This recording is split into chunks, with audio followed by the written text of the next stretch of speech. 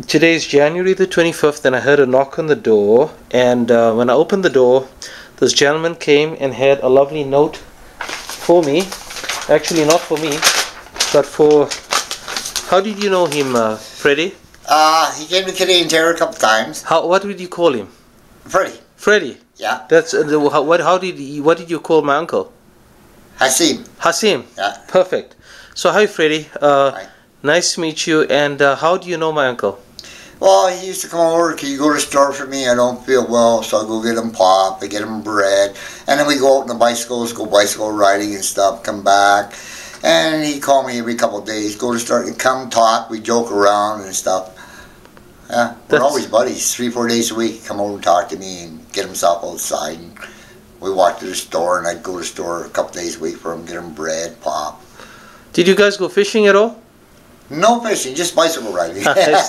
You know, you still love fishing. Yeah, he told me, yeah. Yeah. And we watched a lot of movies and stuff. I noticed he seems to have been an avid movie watcher. Yeah. How did you guys do that? You did on the internet? He'd knock on my door. Do you want to come over and go to the store for me? And I'd go to the store for him. Or he'd phone me, go to the store for him. And we sit and joke around and watch movies. So how did you watch the movies? On TV or on the internet? He had a computer or something here. Yes, he did have a computer. He had one over here, yeah. Right. So you guys would go on the internet and watch movies together? Yeah. What type of movies did you guys enjoy watching? His family's sort of asking, you know, what kind of music did he enjoy? What kind of movies? Oh, good music and that. Yeah? Rock and stuff, yeah. Like rock? Yeah, he liked Any that. jazz? Yeah. Bossa Nova? Bossa Nova, yeah. I don't know, I'm asking. Yeah, no, he was good, yeah. Yeah? And we're buddies, yeah. Well, thank you, Freddy. Well, thank you so much for coming. Yeah, and a lot of times he was sick in bed, phone me up, can you come go to the store? I'd go to the store for him, you're okay. And then we'd push each other, joke around, and I'd sit and watch the movie with him and that. Why was he stuck in bed? He said he had to take so many medications and stuff, he didn't feel well, and I'd go to the drugstore for him, he didn't feel too good and stuff, eh?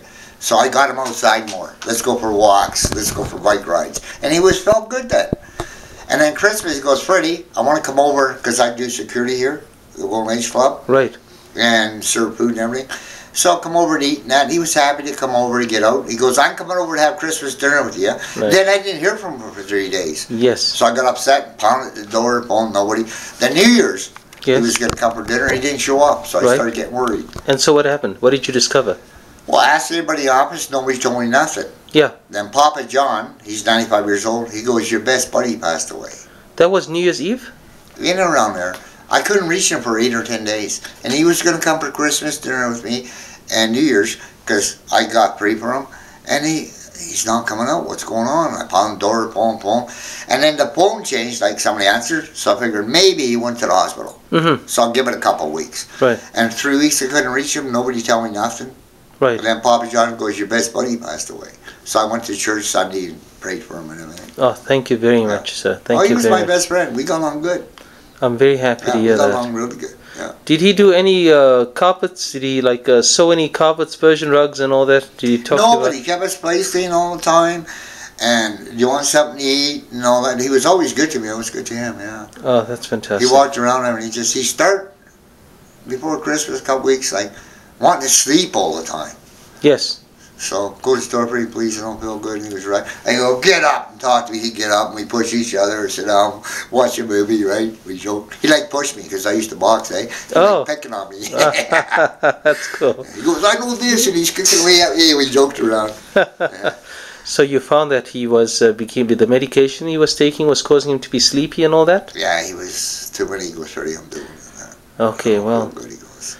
Well, Freddy, thank you very much for your kind note. So your message says, hello, Hashim, from I kept Freddy. asking, yeah. And I heard you were here. Yes. And the office said, knock on his door. I go, he's my best friend. I'm like, hey. Yes.